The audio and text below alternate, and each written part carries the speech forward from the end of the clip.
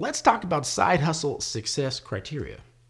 The second most important trait of a successful side hustler is that they're focused. Focusing on your side hustle means that you're picking one thing and you're executing on it and you're not giving up, and that you're gearing in on it and you're learning about it and that you're trying to execute on it. One of the problems that I see with a lot of side hustlers when they start off is that they jump from side hustle to side hustle. Whatever new thing comes along, they go ahead and they execute and they do that. Well, the problem with that is if you try every side hustle, you will fail at every side hustle, because you try one, you give up, you try another, you give up, you try another.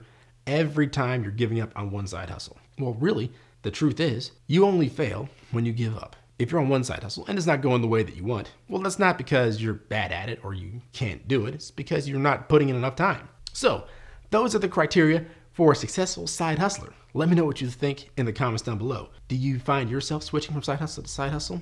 We're all dying to know. And remember, a goal without a plan is a wish. A goal with a plan and no action is a wish list. I'll catch you guys in the next video. Take it easy. Peace.